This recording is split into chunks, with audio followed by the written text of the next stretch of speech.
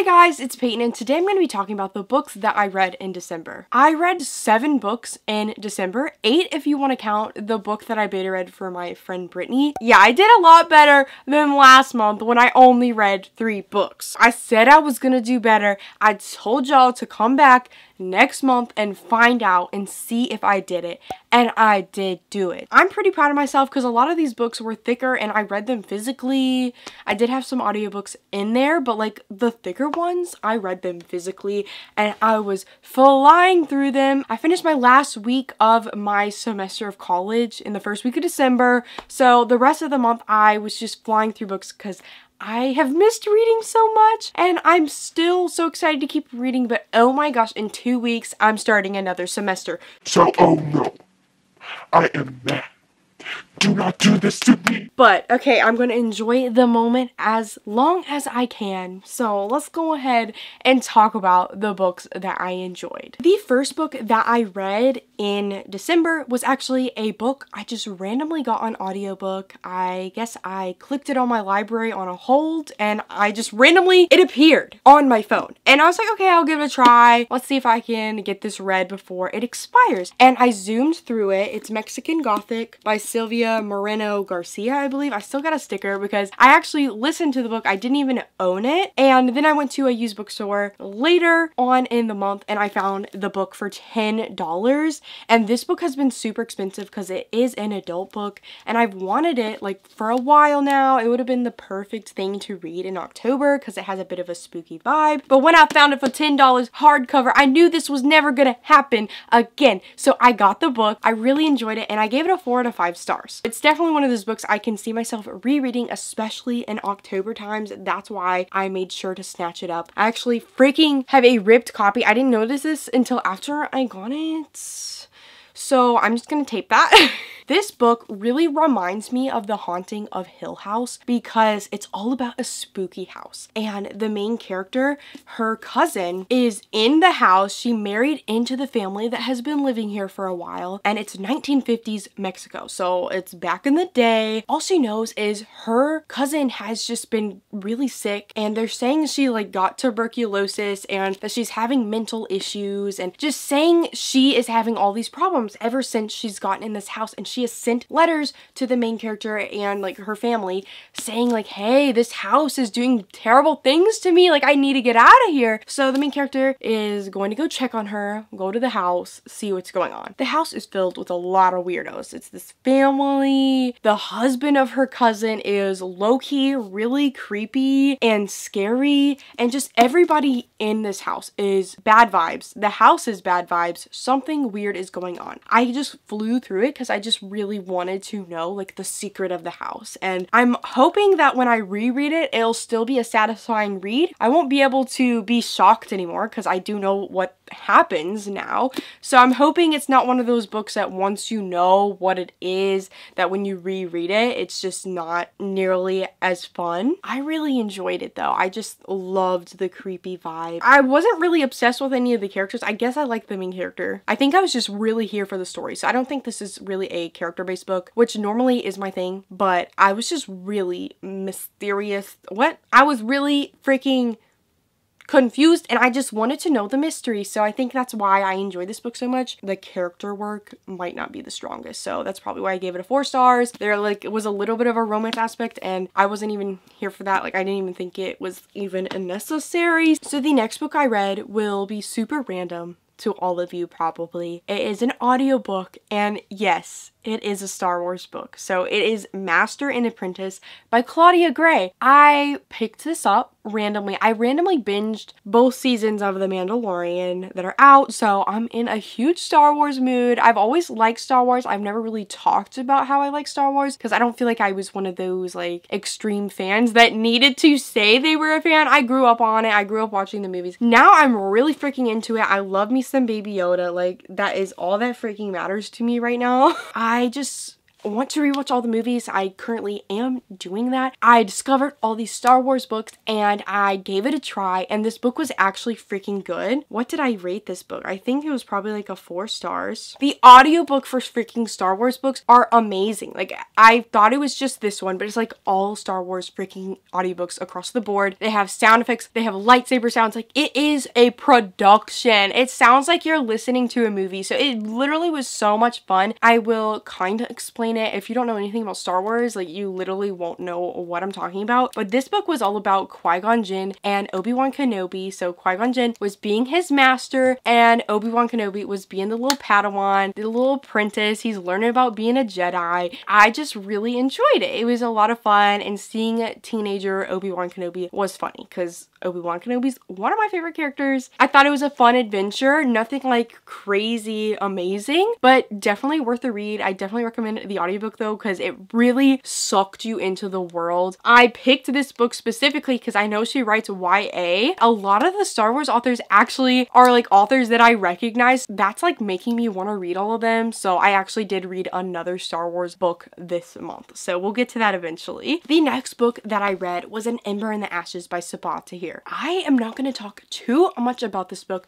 because I actually have a freaking movie-length long video coming for all of you. It's going to be spoiler-free just so everybody can watch it. I wanted everybody to be able to enjoy the video. I'm binging the whole series. So you're going to get really in-depth thoughts very soon. Please watch the video and give it all the love. I had already read this book before 2 years ago. I gave it a 4.5 out of 5 stars. I really enjoyed it, but honestly, I kind of deleted my love for it. I forgot how much this book shook me to the core when I read it for the first time. So rereading it, I'm really reinvesting myself into this world, this fantasy universe, and loving the characters so much. It's definitely one of my new favorite series. The basic premise of this series is there's 2 characters, Elia and Elias. Elia lives with her grandparents and her brother. Boom, her house gets raided, her grandparents killed, her brother is stolen, and he's going to be taken to a terrible prison. But she ran away. So she got away. He told her to run away. But oh my gosh, she feels so guilty for running away when her brother needed her. And even though she probably couldn't have done anything, like, she has immense guilt. So she gets in contact with rebels against the nasty empire, the empire of the people that are letting people raid shit. You know, like, they're terrible. Sounds like some Star Wars, but the empire freaking sucks. Elia is told that her brother will be broken out of the prison if she can be a spy at this military school where all of the bad soldiers for the empire are created. And she is supposed to spy on the commandant, who is like the leader of the Black Cliff Academy school. And she is the worst villain I've ever read about, and not like saying she's a bad character, like, she's a good villain. Like, she is a nasty human being and I cannot stand her. Literally the most disgusting person I've ever read about. She has to be a spy slash slave for this woman. No one has ever survived this position. She always finds out the spies. So she is in a horrible situation right now, and she's trying to get information to tell the rebels so they will break out her brother. And at this military academy, she comes across this guy named Elias. He is one of the soldiers that are training to be one of the Empire's soldiers, you know. He hates his life, but, you know, he's kind of trapped. If you defy the Empire, you are dead. Like, you will literally be murdered. And he's actually the commandant's son, and she hates him. It's such a crazy dynamic they have there, and literally all the characters, the villains, like, everything, they're all so fascinating, and you just need to pick up this series and read it for yourself. This one is just so good. Like, I got so many tabs in here. It's just a chaotic book from the start, so I definitely recommend you pick up this series like immediately. 5 out of 5 stars. Because I read An Ember in the Ashes, I ended up picking up A Torch Against the Night as well by Sabaa Tahir. This one I gave a 4.5 or a 5 stars. Not exactly sure about the rating. I didn't like it as much as the first one. I did read this one before. It was on audiobook and it was like a year ago, and like, I read the books way far in between each other, so I literally forgot everything and I didn't remember this book at all. You're just gonna have to watch my vlog to really get my thoughts, because I do have a lot of reasons on why I feel the way I do, and you need to hear them. okay? Keep on track with my videos so you can be ready for this movie that is deserving of an Oscar. Like, I put a lot of effort into it. So subscribe and like the video or you will die tomorrow. Watch out. I will kill you. The next book I read was a Christmas book, literally like the only Christmas book I've ever read, and it was a reread because I literally don't know any other Christmas books apparently. It was The Afterlife of Holly Chase by Cynthia Hand. I read this before, like in 2018. I wanted to reread it for Christmas and I read it in like 2 days, like it's super short and it was a lot of fun. I loved it even more than the first time and I gave it a 5 out of 5 stars. Like I freaking loved this. This book makes you cry and it's pretty much a Christmas Carol retelling in a modern day, and it's about this girl named Holly Chase. She's a terrible person. It is all about her becoming a better person. If you know the story of the Christmas Carol, like the ghosts show up and they're like trying to tell the person to be a better person, and in the end, oh my gosh, they scare them so bad that they end up being such a good person. Well, in this book, Holly Chase fails that. The ghost comes, she doesn't listen to them, she continues to be a bad person, and if she does that, she dies. So she dies. You know, like in the first chapter of the book. She is actually recruited to be one of the ghosts of like Christmas past or whatever to scare people in the future because there's this whole business. There's a company behind this situation that are trying to rehabilitate people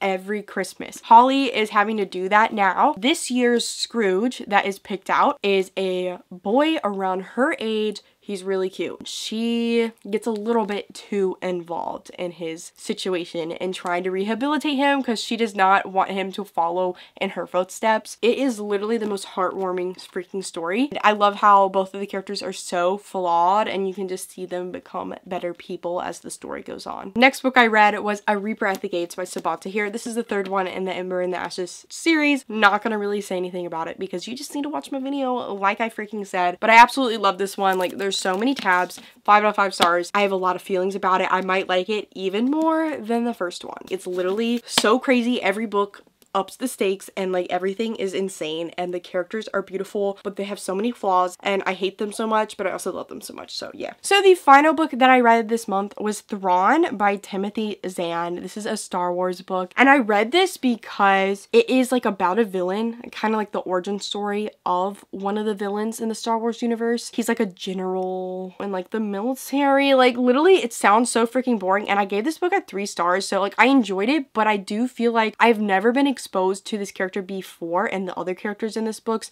and they are in other Star Wars things like some of the TV shows and stuff, and there's other books about them and I never experienced those before, so I feel like if I was already a fan of it I would have liked this one more, but I still enjoyed this book for what it was. It just was a lot of the same thing over and over again. It was like a lot of like, oh my gosh, they accomplished something crazy. Thrawn like moves up in the military. Oh my god. But I wanted to read this because Thrawn is going to be like the next big villain in Star Wars. At least like the Mandalorian is kind of making it seem like that because his name has been thrown around. I kind of just wanted to know about him. I listened to the audiobook. It was also a really good audiobook. Like all the sound effects and everything are amazing. But it's a super freaking long audiobook, so it took me forever to read and I was low-key like over it. I do want to continue because this is actually a trilogy. So I want to continue because like Darth Vader is gonna be in the trilogy. You know, he wasn't really in this book, but he's supposed to be in the next books. I love Darth Vader shit. Thank you guys so much for watching this video. I really appreciate it, and let me know if you read any of these books or what you read in December. If you read anything at all, you know, let me know what's going on with you. Do you like these books? Do you hate them? Comment down below if you're excited for my Ember and the Ashes series vlog, because dang is it long. You need to be excited because it needs to be worth it. Like this video, comment down below, have a good day, please subscribe, make sure to follow all my social medias which are linked down below, and go click the bell button which is right by the subscribe button which you should have already clicked, and goodbye.